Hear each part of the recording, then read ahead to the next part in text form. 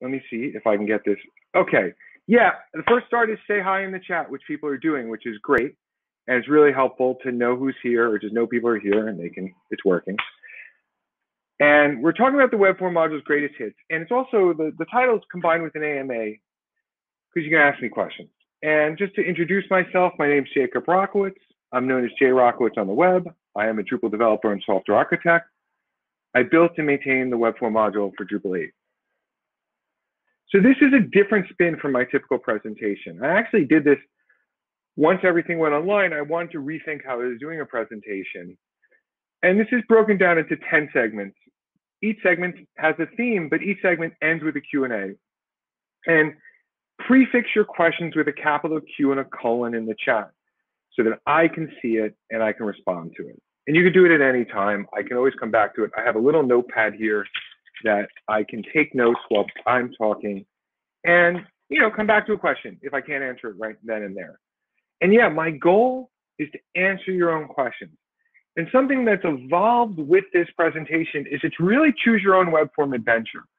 I mean, I start off with some basic stuff, but as we're going through, we can change direction. I don't have a problem skipping some parts of these slides. And, the first 5 sections are really broad, the basics, building forms, submissions, configuration, elements, and handlers. Those are kind of the core things. And the last 5 are things really evolved around people asking me questions over the years that I think are important: conditional logic, spam protection, security, addressing headless Drupal, and, kind of ending with support. And I have bonus tracks I'm starting to work on around tokens, but all these topics are open game. And I think it's going to change to choose your own adventure in the sense that at different points, you could say, let's talk about PDF generation. And I can talk about PDF generation. I actually, very easy to do. I even have my local dev environment spun up so I can go behind, look at some code if we have to talk about some APIs. And I'm good about, this is a general presentation, so I won't go too deep into code ever. There's no code in this deck at all. But I'm going to start with the form builder, and each section has kind of like a song. I'm not pretty, but I'm powerful. And, the form builder provided by the Webform module, it's a simple UI for creating forms. This is an important note. The form builder is accessible via keyboard and screen readers to all users. That emphasizes how accessible the Webform module is. People can build forms with disabilities. That means there's full keyboard shortcuts, and that means the output also follows that pattern. It's just an important thing. It's one of the most accessible form builders on the market. And the last note here is always kind of developer specific, but developers can see and edit a form's YAML source. And I'll have to demo it to show it to you. And I'm going to move ahead and give you a little quick kitchen sink demo. Well, not kitchen sink, but just a demo of the form builder. So I have a clean Drupal 8 installation, and I have a contact form that's default that comes with the Webform module. And for the demo, people have seen many times, I'm just adding a company. I want to say your company in this form. So I'm going to go in, hit the build, and this is the form builder. And I'm going to add an element. I'm going to add a text field. I'm going to call it company. Not going to change anything out of the box. The defaults are pretty good. And it adds it to the bottom of the form. I'm going to go view the form. And there's a little company. It's not totally right because it should say your company. It should come after your name. It should be required. And this is a good opportunity to show you. You can do this in the UI. You can definitely drag it up, hit required, hit save, hit edit. Or you can go into the source mode, which is showing you the source code behind the form. And I'm going to take the company, YAML, move it up below name. I'm going to change the label to your company. I'm going to make it required. This just gives you a hint of the power because you can copy elements. If you know Form API, which is what's powering this, you can type out your forms. You can make quick adjustments. I find it really helpful to edit labels. When someone gives me all the editorial for a form, I'll go into this mode instead of clicking around. I'm going to hit save. And now we have another opportunity here to show you the test tab. And the test tab just lets you populate the form with default data. It makes it really easy. Like hit send. And I've generated a test submission. Boom, with a confirmation message. That's pretty much a walkthrough of the form builder. And we'll go back. And there's some tips and tricks here. Use admin titles under the Advanced tab for elements to make it easy to manage your form and submission data. What admin titles do, if you have a very long question like, what is your age? You can put an admin title that's just age, and that admin title appears throughout the UI. And when you export and look at it, it makes it easy to understand what's going on. And developers and site builders should know how to use, the YAML source mode. That really empowers you to understand Drupal's form API and get you more familiar with how Drupal works with forms. And the last one is kind of the opposite, is don't allow untrusted and non-technical users to access the YAML source. It's a dedicated permission to allow someone to get to that mode. If they don't know what they're doing, don't give them access to it. It actually could just confuse them.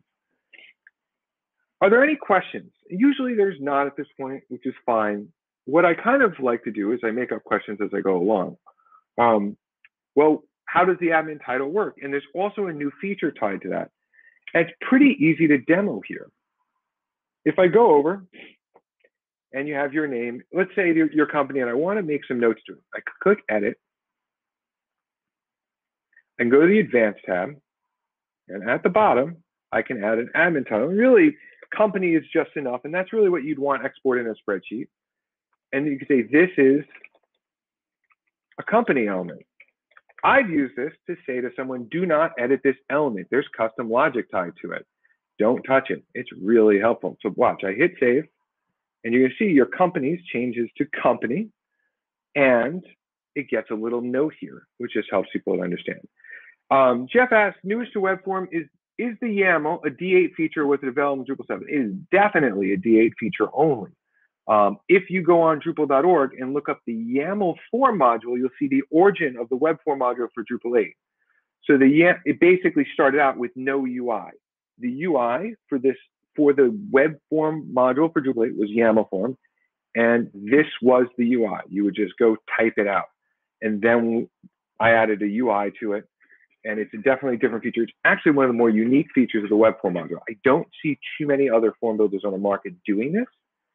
And it kind of ties together two things, YAML and the fact that Drupal's form API is really solid in how they're handling properties. And that's what these pound the hashes. These are properties that define an element.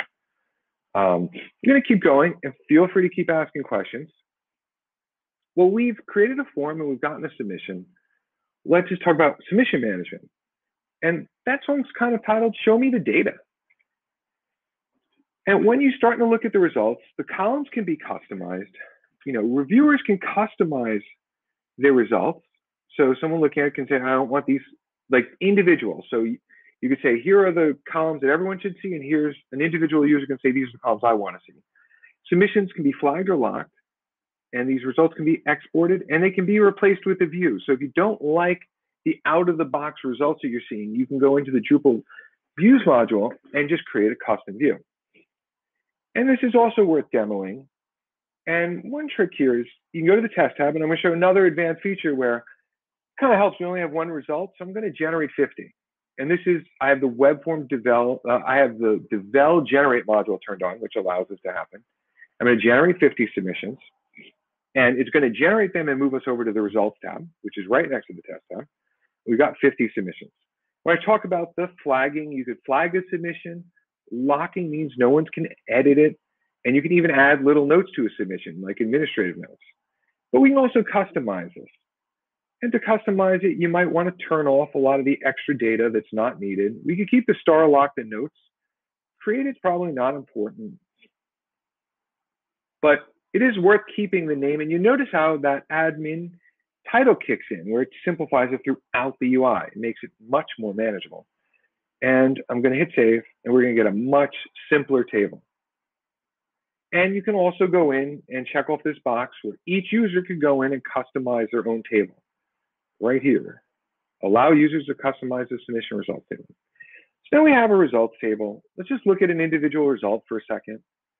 I had hinted that at the bottom you can review this result, but you can also download it as a PDF. You have the entity print module turned on, and you can see the submission's been turned into a PDF. And you have full control. Hopefully this works. Sometimes it fails just because of a configuration issue, but no, we're good. And you have full control over this. So you can make a beautifully styled PDF of a submission. So you can keep going. You can also edit it. I think that people understand right here. But let's go back to the results and talk about, so we've reviewed these results, we're happy with them, and we want to get them out. You can download these results over here. And for the demo, I do want to emphasize that you can also download all the results as individual PDF documents. So you'll get a zip archive of all the PDFs. It's a great way. If I was archiving a web form, I would tend to download the results as a CSV and as PDFs. That if I have a certain submission and someone says I need a copy of it, you can look up the ID in the CSV and then get a PDF of exactly what was submitted with all, you know, the formatting and styling. But for this demo, let's switch to an HTML table. Instead of opening it in Excel, I'm just going to show it on screen. Every aspect of the generated table or CSV is customizable. How the headers are working, what elements are going out. You can even do some limits to it. But for now, I'm going to uncheck download export file. And what it'll do is generate this on screen. And this is a simple HTML table that you can open in Excel. You can even extend this and style it any way you want. We've done a good amount with submissions. So let's go back up and we'll keep going. So views integration is really hard to demo. So I felt like the tip and trick here is these are the modules you might want to explore if you need advanced results or submission management. There's a web form views integration module that exposes all your your web form elements to views. There's also the web form submission views token. It is a much lighter weight way to pull submission data. It's not sortable, but it's a way of like, you generate a table of submissions and then you're using tokens to pull whatever related submission data you want to be displayed in that cell. That allows you full control over formatting because the web form module has very advanced token capabilities. In a token, you can pull the raw value or a formatted value to your exact specification. The last one here is the web form query module. And it's an API, and what it's doing is giving you a way to query submission data because it's not stored using fields for performance reasons. It's using something called an entity attribute value model. It's one table that captures all the data, and what this API does is it makes it easy to query that data very similar to entity queries. So in code, you're basically saying, get these elements based on these conditions and sort by these values. It's actually an awesome API for anyone wanting to do custom stuff with the web form submissions. So questions. So Dan asked, can you set up a web form so it tracks, for example, a certain amount of submissions like ticket seats and close after all the seats have been purchased? Yes, I actually can give, there's two aspects to that. You can set up limits for, let me see if I have one in here. Well, let's use, there's a demo of the event registration, which I'm not going to go into, but I'm going to go to the form. You can set up individual submission limits to the web form. So if I go over to settings, which I'm going to get to in a second, but it's fine to go here. I go to submissions. By the way, there's this expand and collapse all. If you collapse all, you can then see limits.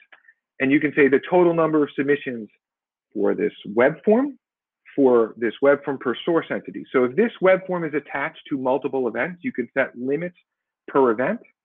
And actually, yeah, Dan, I think the key thing here is you want to look at the demo event registration system because it shows you all the possibility for submission limits. It even includes, there's dedicated submission limits per option in a drop-down menu. Because when you said seats, it reminds me of, you might have an event where you got 5 rooms and you want people to book the rooms. And you can say, hey, in room A, 6 people can sit. In room B, 7 people can sit. In room 8, 9 people can sit. And it'll actually track that and close out those options as those are met.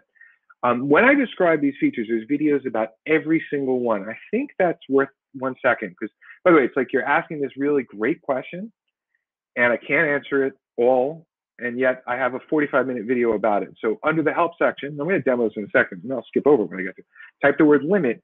There's a dedicated video about submission limits, and it just walks through all the steps there. Let's keep going. We're in a good spot here. Yeah, and we really started diving into configuration and settings And the song here is everything and anything can change. That's really the mantra behind the Webform button. Everything is adjustable. You can change the default labels and behaviors for every aspect of a web form. You can enable or disable elements, handler, every single plugin. You can disable them, including external libraries. So the Webform module depends on a lot of third-party libraries. And if you don't want them or you include something else in your code, you can turn them off. And then you can configure third-party settings. And I'm not even going to demo third-party settings, but when I say to you, well, the entity print module is a third-party setting, so there's a separate configuration place for that. And if you do spam protection, that's a third-party. It's an add-on. And you can configure that. And the demo is really about just getting you comfortable with exploring this. So I'm in the default main page for the Webform module. And I'm going to start on the contact form we just talked about. And there's settings are Webform specific and configuration is global. And it breaks down hierarchical in the sense of you start from general to specific. So you start from the form, think about it, you build a form, you collect submissions, you display a confirmation, you send emails and handle stuff. And then the last two are advanced settings where you can add custom CSS in JavaScript or control access. In here, every single message could be customized that's displayed. Almost nothing's hard-coded. So and there's examples of what the defaults are. And I'm going to show you where to get to these defaults. And I think that's a very important thing to bring up. And I do like the expand all and collapse all because it gets it very quick to be like, okay, here's all your options here. And you should explore and be like, what are behaviors? Behaviors are just checkboxes that alter a way a form's going to work. Disable client-side validation, display a required indicator. I don't even need to hit these, but you should explore them, and the tooltips help you understand what's going on there. Let's go to configuration now. So configuration is global. It's over here. And now think about the same thing: form, element, submissions, handlers, variants. On forms, you can set certain default behaviors to apply to all forms. Some make more sense than others. It does make sense if you need to disable client-side validation for all web forms. You do that, you check it off, and then it'll check off that option on all web forms and disable anyone from unchecking it. And once again, if I go into general settings, all the defaults are here. And you can go customize them and they'll apply to all forms. Don't recommend going crazy here. The more important thing you want to be aware of is like turning on and off features that you don't need. So if I go here and I go all the way, let's use, sorry about jumping. Give it a second to load. So my machine is not happy with Hopin right now. That's why it's slower than normal. Element types. These are all the elements available and you can turn them on and off. The best example is if you don't want users uploading files, turn off all the file upload elements. If we scroll down, the Webform module ships with a password element, but it's disabled out of the box. And the example of why, if you check it off, it tells you that. It's stored as plain text. So passwords, you don't really want to turn them on because they're stored as plain text. You should probably enable encryption or take the passwords and put them to a third party.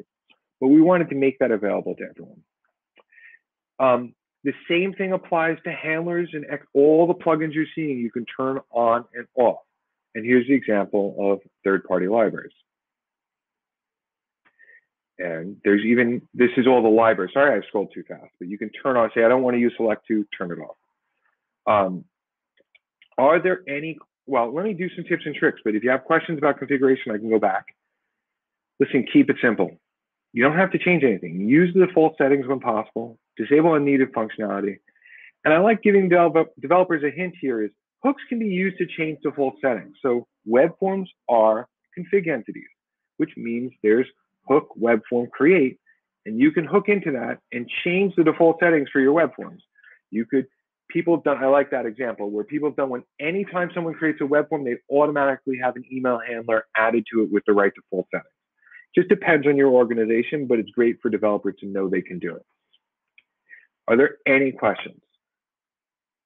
Okay, I like adding my own questions as I do this. I want to show you what the coolest new configuration feature is. And under the Advanced tab, it was recently added because there's this problem that web forms are stored under structure, but they're kind of like content. And it's very possible that you would turn on web forms and disable all these other options, and then it's kind of in an awkward place for most users. It's sitting under structure. And the content area doesn't really support the rich UI of the Webform module. If you go here, and I'll show it in the side tab, you're just getting a series of tabs. It's very limited. So you can't really add web forms here and then have all the nested tabs. So in the advanced section, you could display web forms as a top level menu item in the toolbar. It's better just to click the button, check it off and click it. And actually this feature makes it easier for me to proceed with demoing things. Because what's going to happen is, and what's doing, it's rebuilding the menus because I'm moving where web forms are in the UI to next to content and before structure, and you get a dedicated menu that gives you full access to everything. It's an optional feature you can turn on and off, but I think it's a really helpful thing for people doing really big web form installations. So let's jump into elements. Every question you ask people matters. And so there's example modules, and there's a web form examples module which has this style guide. And it shows you examples of every element.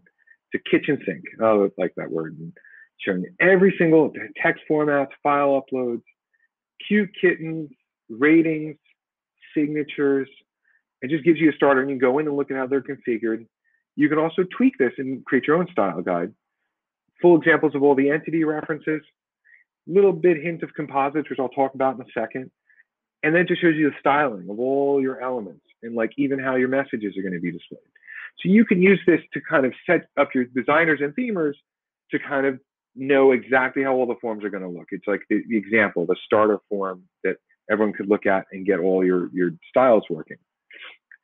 And this is zooming in on one element. I just love this slide because it shows you the power. This is just about titling and labeling. So out of the box, you can add a title to an element. That's good accessibility, but you can add a tooltip. And you can even add placeholder text. And then below placeholder text, you can have a piece of just a description, or you can use the more slide out. All of these are available. I do not recommend ever doing what you're seeing on screen on your forms. It's overwhelming. And the point here is each one of these options has a different use case. So in the web form modules UI, I use tooltips heavily. The use case is that one, people are coming back, I need to save space, and people are coming back to the same forms over and over and over again. So generally, they don't need this help text. They only need it once. So tooltips allow it to be just there, and they get used to it. And if they need help, they roll over the tooltip. The description is helpful because it's just a little piece of text to kind of augment what people are typing. And if you want to remind someone of something, always use a simple piece of text below the input. And the more is for more, lots of text. I use it in healthcare forms when you're describing something in like 2 paragraphs, and you need to say, you know, like you might have you can change the label. So you can say, what is a PSA? That's a prostate antigen test.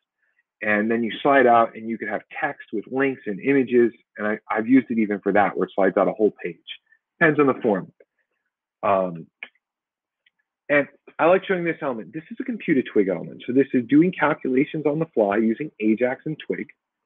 It's going in the back end and adding numbers together, and just going to demo, really, you got value A, B, and C, and then a twig element, you click through, and you get a little twig that adds those two A and B, data A and B to equal C, checking off the do it in Ajax. And then there's a computed token, which is identical to Twig, but it's just taking token values. So the idea is someone selects the user, and we're pulling user data into dedicated elements, and we're putting tokens in those values. And composites, I've given a hint about. It's multiple elements working together. It's like collecting a bunch of data points, like an address. In this case, we're creating custom profiles for a company. And you can have multiple or single. The last one, I'm going to take a sip before I go here, because this is a lot for people to digest. You can build your own custom option elements. So here's an example of a buttons element. It's like web components, where you're setting up, like, what's the HTML Twig markup? What's the custom CSS that I want this to look like? You can even add a little custom JavaScript. And then I'm going to go to the preview tab. And this is just creating buttons.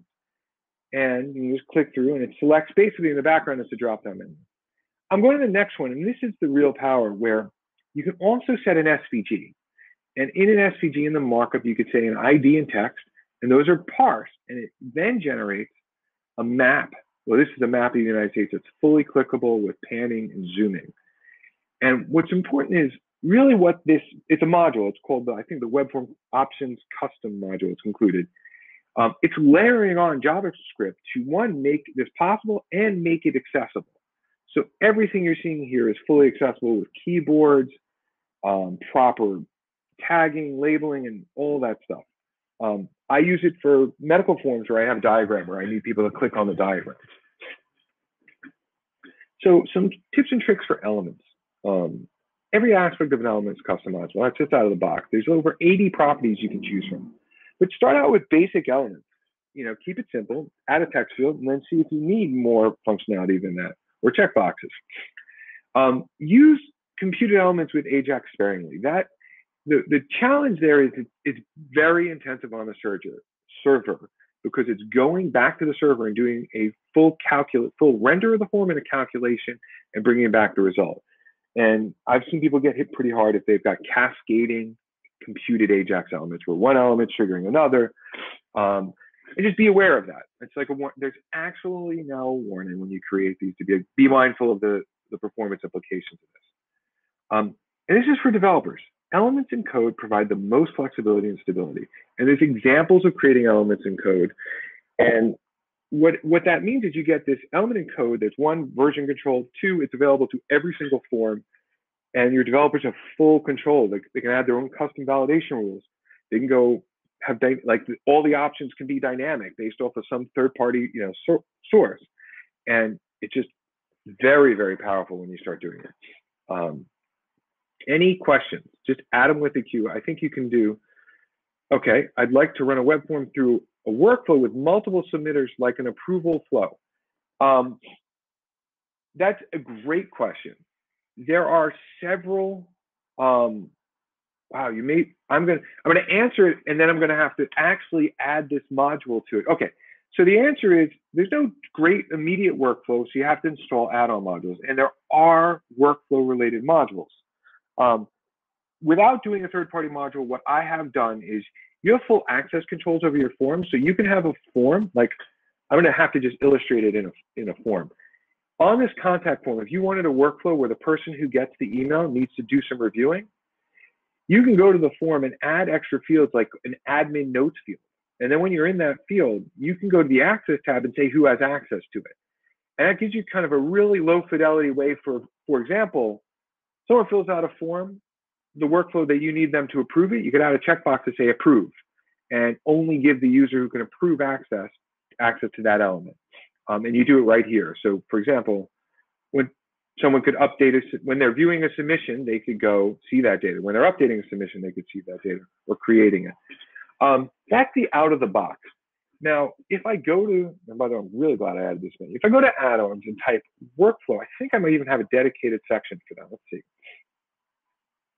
Workflow. So Maestro is incredibly advanced, unbelievably advanced workflows. That's like CRM level flowcharts and everything. And a web form can trigger a workflow, or a web form can be part of the workflow. There's also, and I'm going to have to add it, core, there's a workflow field, like moderation field module that can be integrated. And that brings in core's workflow into a web form submission. I haven't used it, so I can't give a full review over it. I'm actually writing it down because it's really important that I get that out there, because people did some work and it made a lot of sense of basically using this content moderation field. I lost you guys for a second. I'm going to keep going. Feel free to ask more questions while I'm talking. And handlers. So we're really getting to the end of like what's the core stuff in the web form module. And we've got 15 minutes left and we're fine. I don't like stressing about time. Thank you. Workflow moderation. Every action should have a reaction. That's what handlers are about. They are triggered when someone submits a form. Hold on, I'll get to that question in a second. So email we talked about, remote posts, I'm going to demo. That's taking your data and putting it to a third-party server. Actions and settings, I don't demo, but it's important people are aware. It's like rules. You add this handler, and when someone submits a form, that handler can tweak how the form is going to work or how the web form submission is going to work. So the example with a form, and an action goes to a submission. So ready, someone submits a form, And they enter in a certain value, like this is a high priority issue, and the action handler can flag the submission. And you can do that using conditional logic. So you can say, trigger this action based on these conditions. Someone said this is a high priority issue. Settings is where you can tweak something like a confirmation message, which is coming from the Webform module. It could be very similar. Someone could check a box and say, this is a high priority issue.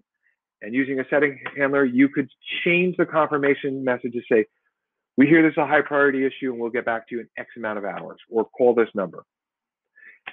Finally, there's a debug handler, which just shows you the data. And if you're writing your own handlers, it's worth, when I'm debugging any issue, I like to look at the data, and that's what that handler does. And this is going to demo the email handler. I'm going to skip it because I want to go to the remote post because I see more value in that. It's just walking through that you can add an email, scheduled email handlers. I will say, go back to the event registration system. It allows you, someone submits a form and you could say 1 day before the event, send out this email. And some tips and tricks here: enable debugging. Handlers connect. This is a really important thing. So a handler is a plugin, has a lot of methods. It can act on a form, validating submission, and entities. So the idea there is, on the web form, someone hits submit, you could do an action, or you can validate that submission. But you could also, when the web form submission saved in a handler, you could trigger something. Sometimes that's really worth doing, because sometimes at an API level, you're saving a submission, a web form submission, and you'll want to do something. Don't forget handler support conditional logic. It's a really powerful feature. I mean, that means any aspect of the handler, you say, I don't want this to execute, or send out these 3 different emails. And handlers are extendable plugins. And it's really important when you get to a handler, if you're like, I don't like this one, you can extend it, change it. You could remove features by extending it. You could turn off features. I'm going to do questions. So can a web form now have more than one author? The answer is no. That would be you can, but it doesn't really track revisions because they're config entities. There is a web form, like it will create revisions for each one of your web form changes. And there's a web form logging aspect where you can log all the changes, but it's not like you can have multiple authors and collaborate on a web form. That definitely doesn't work the way one would expect.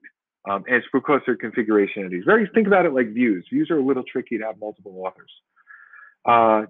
Chad asks, would you use an action for a scenario like this? User can fill out a questionnaire, like a personality test, that adds a value to a user profile field. Absolutely, but handler definitely could do that. And the question I'm now realizing in this presentation, I'm going to start talking more about it.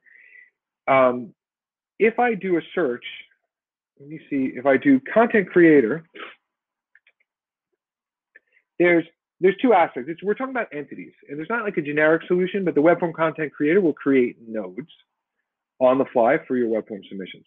Why is that a good thing? Well, one, let's say you have a form with 100 different elements, and you really want 20 of those elements into fields because it's a little easier to manage in views and you can integrate your site. Content creator does that. If I do a search for a user, there should be a submission user registration. So create a new user upon form submission. That's a great example module. It's really powerful. It does a full integration with user registration, more than just the original question. Okay, I'm gonna keep going. We got 10 minutes left. We're good. We can go over conditional logic. I hinted at it, ask me the right question at the right time. There's 2 types of conditional logic. There's conditional logic and variance, and they allow you to tweak a form based on submission data. Conditional logic, you'd use it to hide and show or require elements. Variants allow you to just alter every aspect of a web form, labels, behaviors, any settings. And conditional logic is as simple as demoing it. I'm going to use the templates, the web form templates module. There's a medical request form. I'll preview it. When I say conditional logic, I'm basically hiding and showing elements. If you're a caregiver, I say, what's your relationship with the patient? I ask for their information. I go back to patient, turns on. I'm not going to jump to the admin UI to show you that, but always start with conditional logic. That's the most simple 101 thing And conditional logic in the Webform module uses Drupal states API, and it's worth kind of understanding how that works, especially when you're looking at the source. The example I gave you, use containers to group related elements so you could hide and show the container and not every individual element. That's exactly what I was doing in that demo. I was taking your information was a container with the conditional logic, not each element. And gradually implement variants. And now let's just give you variants 101. A web form variant is an alternate instance of a web form that adjusts settings, elements, or behaviors to yield a better result. And variants, this is an A/B testing example where basically I have an A version and a B version. And the A version is a compact, horizontal aligned form. And then, that's the A. And if I go to the B, it's going to be a vertically aligned with radio buttons instead of select menus. And you can test those two options. That's a very basic example. And that's really the thing with variants. It's a crawl, walk, run thing. You want to start really simple and get more advanced. And you can use variants. I'll use the second bullet to make the first point. You can use variants to organize audience and organization specific web forms. It's called segmentation. Dan, at the end, I'll add links to the slides. And with segmentation, the idea is I have a contact form that's available to 100 different companies. And at the top of the form, when I know company A has come to the form, I want to display a dedicated phone number to company A. So I've created 100 variants of the form, which just change the phone number at the top of the form. And when they come, I know who they are, and I display this dedicated phone number. And what's really powerful about that is variants are designed to support unlimited variations with no performance implication. It happens once at the beginning, it applies it, and you're good to go. And you can implement your own variant plugins, and they give you a lot of flexibility. So that phone number one, I just wrote a very simple form. It's a list of companies. You click edit. It asks for just the phone number in a dedicated field with actually custom rules on the phone number. And it makes a big difference.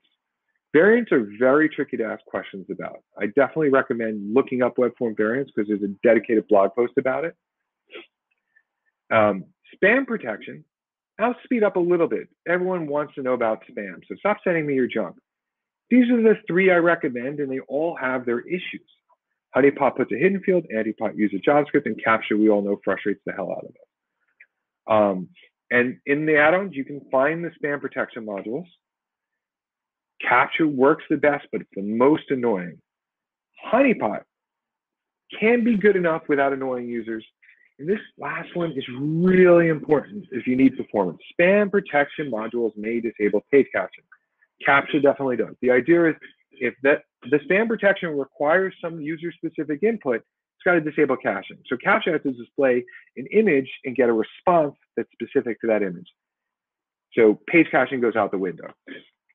There is a recipe I've started to recommend, and it's a combination of Honeypot and Antibot. And it's not Honeypot time limit. Time limit would disable page cache.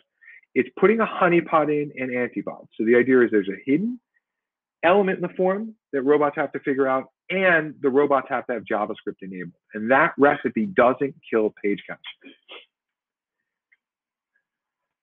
I'm going to go to securing submissions. And what I'm going to do with questions now is do them in 4 minutes at the end so that people who have to go to another place, they can go there. I don't trust you, I don't trust anyone. So securing forms, a couple of options. You can encrypt the submission data. You could disable the saving of submissions that never goes into Drupal.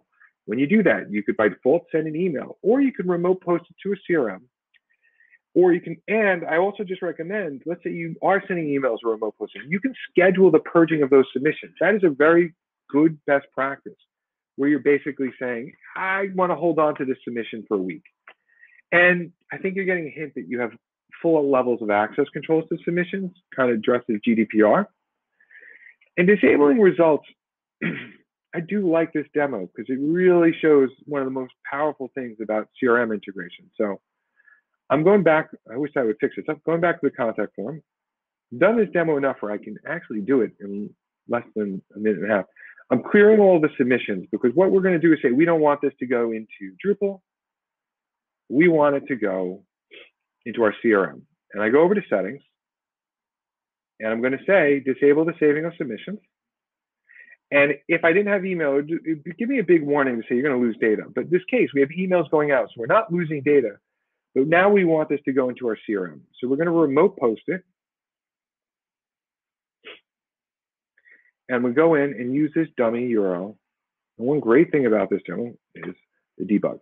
You can control what data is being posted. I'm not going to go there, but I am going to go to the advanced and enable debugging. The reason you want to do that is it'll show you if there's errors and shows you exactly what's happening. And if I hit send, it's going to fail because the URL was not a valid URL. And I get a big red box at the top.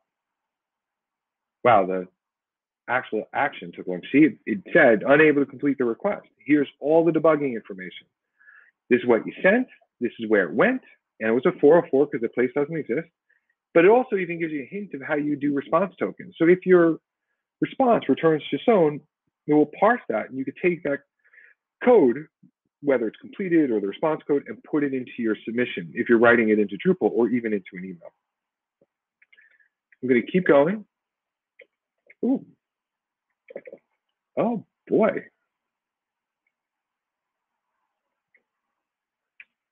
I lost my slides. So we're going to do one more, and I will finish. Sorry about that. Well, this is a great, like, I could just act like this was an honest mistake because I wanted to get you the URL of the slides, but, well, here's the URL of the slides. They're always shared publicly. So I'm going to put this into the chat. We have a minute left, which is actually not a horrible tragedy. I need to pull this down, out, present, and go to the last one. And what we're going to miss is support, but I shared the slides, so the support options are listed at the end, and I'm going to zip through. Listen, I spilled a cup of coffee on my keyboard when I started this, so this seems trivial to me to have this level of mistake. Other than it gets you a little jumpy. And we're here, and I like just talking about sharing of web forms. And I want to share my web forms because you want to distribute them. You can do headless. There's some modules for that. You can get them into GraphQL, but you can share a web form. And there's a web form share module. And what it does is it gives you a little JavaScript snippet or an iframe that you can embed in a site. And the preview tab shows you this gray box is an iframe loading the web form.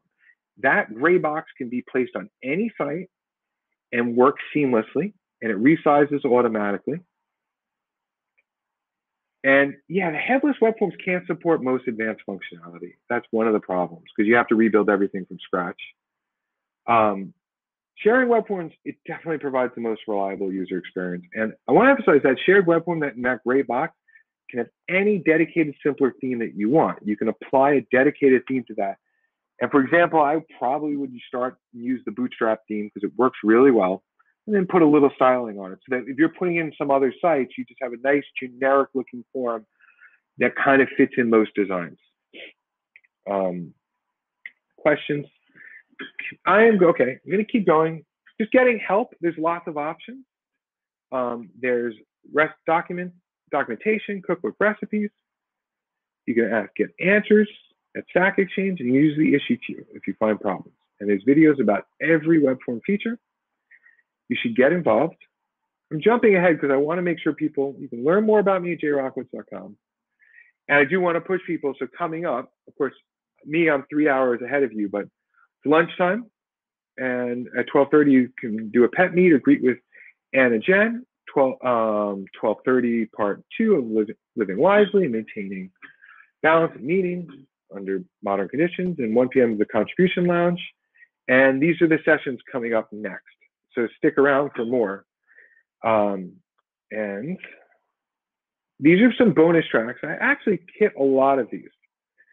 So I'm going to go ahead and say, hey, do you have questions? There are 23 people still here. I will stick around and answer any questions that you want, or you guys can slowly exit or finish eating your sandwiches because you guys are still starting lunch or starting to eat your sandwiches. Are there any questions that I can address while I take a sip?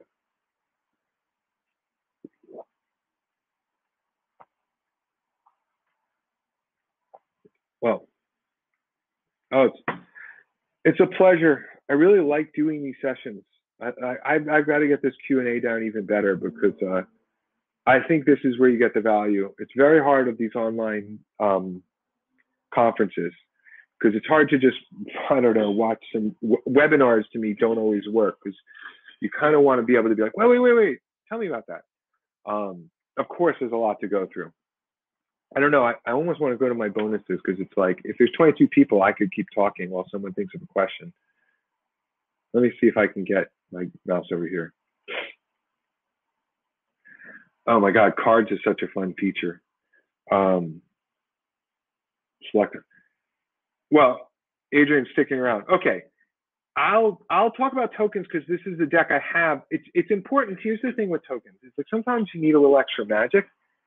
And we know what tokens do. They generate placeholder. They're placeholders for generated values. You can use them to display submission values. You can reference entities. Definitely use the token module. But what I wanted to do is throw up some tokens on the screen and walk through them. And just, I'm going to use the pointer and I'll answer that question that just got posted. But look, you can grab an element title. You can grab the remote post completed number. But this is where you start getting into an individual value. You can grab the value of the subject of the email. You can add a custom URL. These are all documented when you have the Webform token module turned on. And this is going all the way. Get the note, by the way, the event registration demo uses this token. It goes out, ready?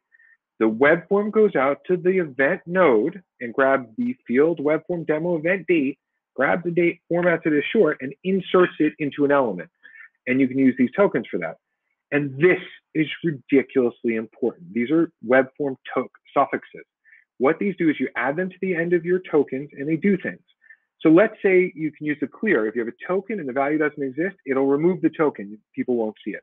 If you're taking tokens and inserting them in different contexts, the last will help a lot. If you need to put a token in a URL, it'll URL encode the value. If you need to insert the token in an XML, you can use the XML encode. If you know what you're doing and you need to decode HTML entities, you can do that. Or you can even strip tags. So let's see. The question is, in an office setting where standard forms are used, what's the best approach to building a web form to print a standard PDF?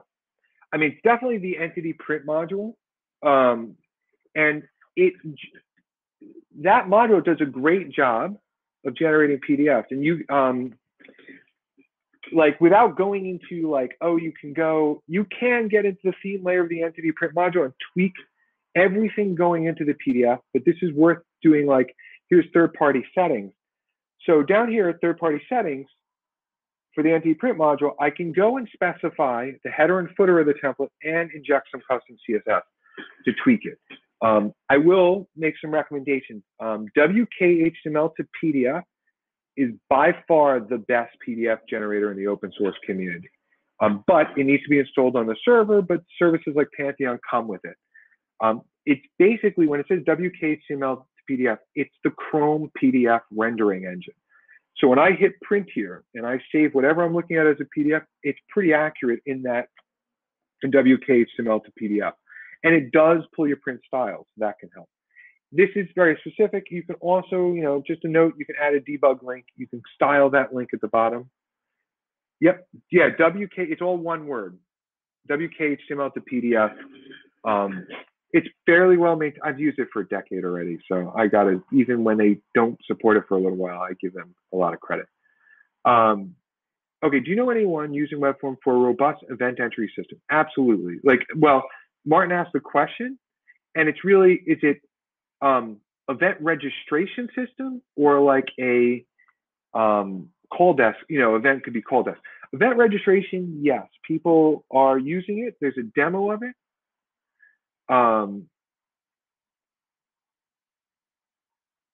I'll definitely answer Dan's question. Those are great questions.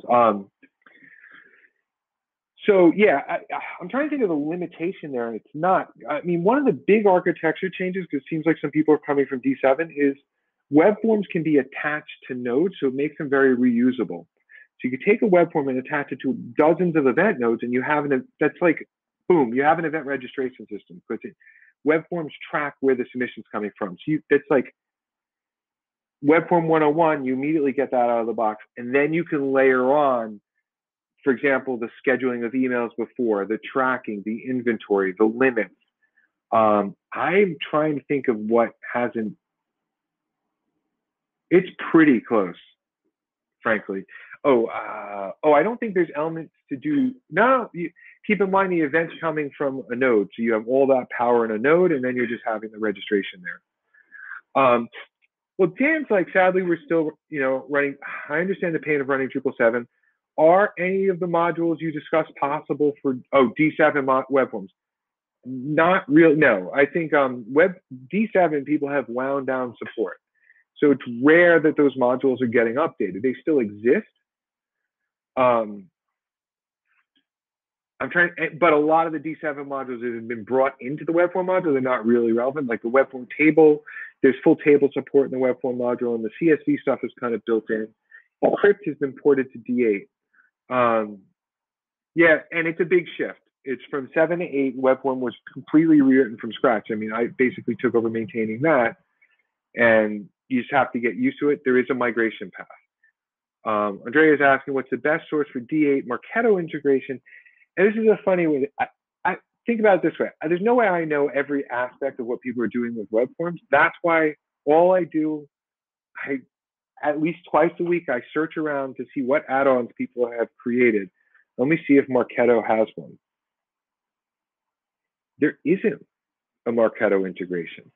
Well, one thing to say about that is it's very easy to also just look at other integrations and copy that code, because it's really about pushing data to most CRM systems. It's about pushing data to it, where someone fills out a form and you push it. That's why the remote post handler exists. So you can copy a lot of that code. That's the best answer. Sorry, I hope someone does an add-on for that. I use Salesforce. Oh, payment is a great question. Chad's asking about event registration and payment. Let's do that here. And there's two.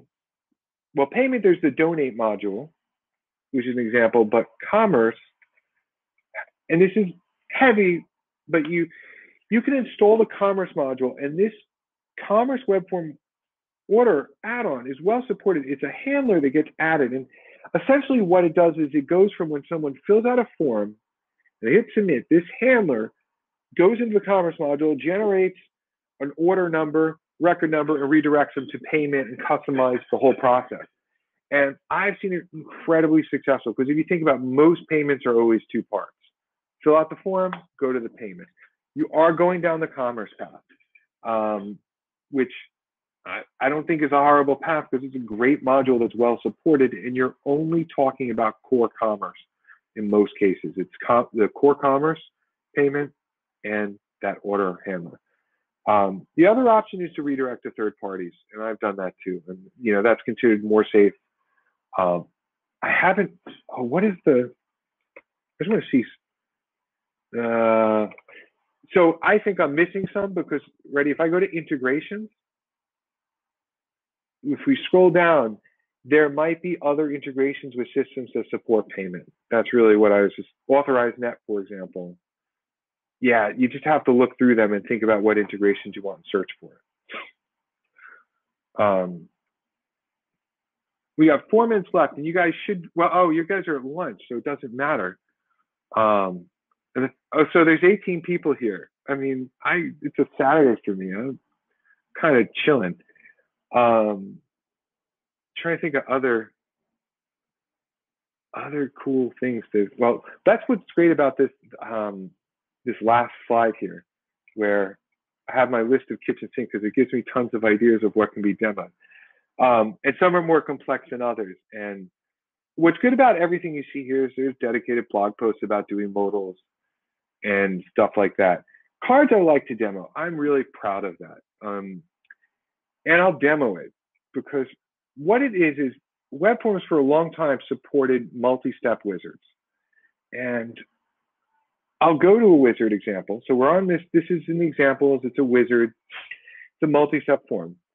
The way this is working is each step, I'm going to do the test tab, is going to go back and render the next page using Ajax. It moves back and forward.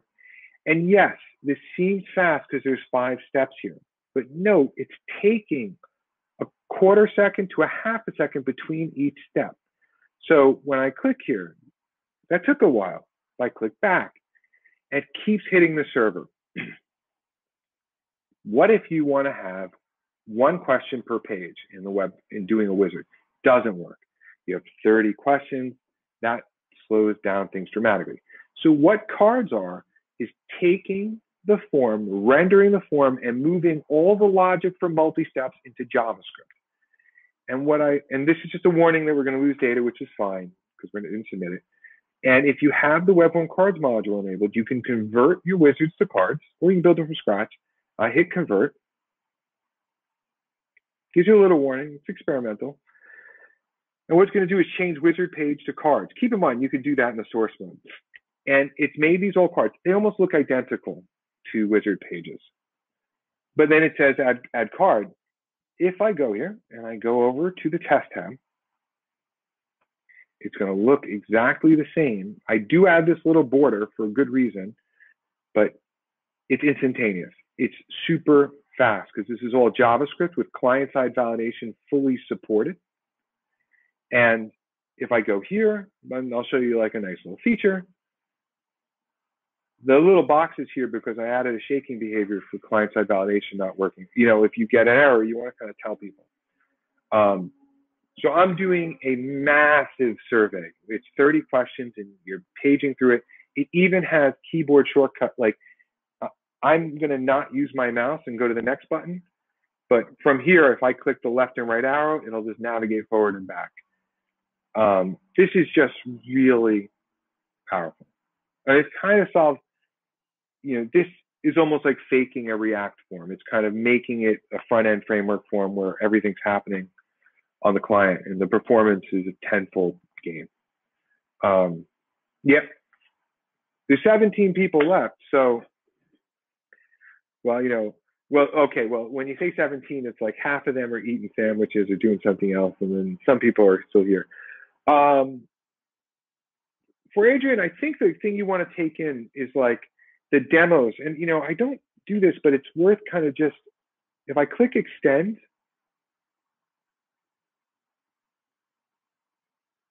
there's kind of two things happening. The Webform module in the Drupal community has the most extensions, period, of any module that's being outside of core.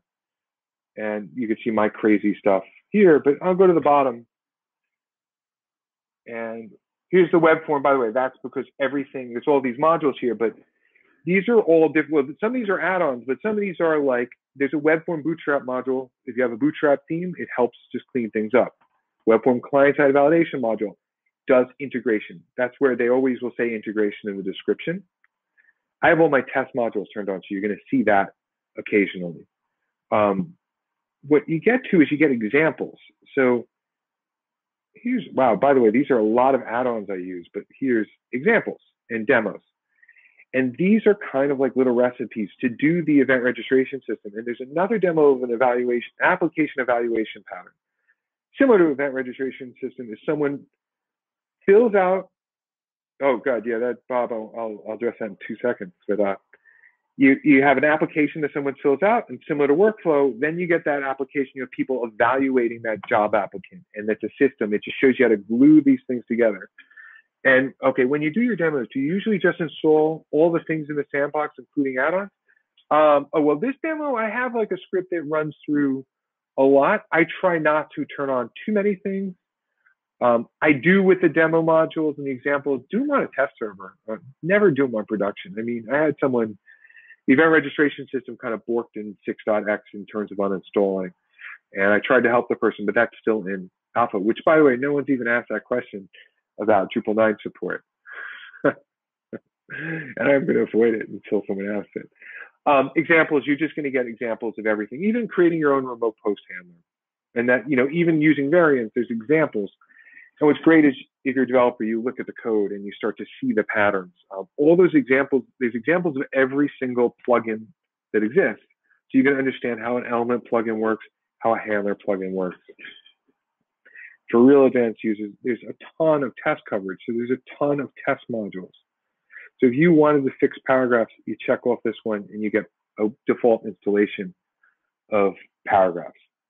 Thank you, Martin. Yeah, it's really hard to. I'm only doing this module. That's how I support something so complex.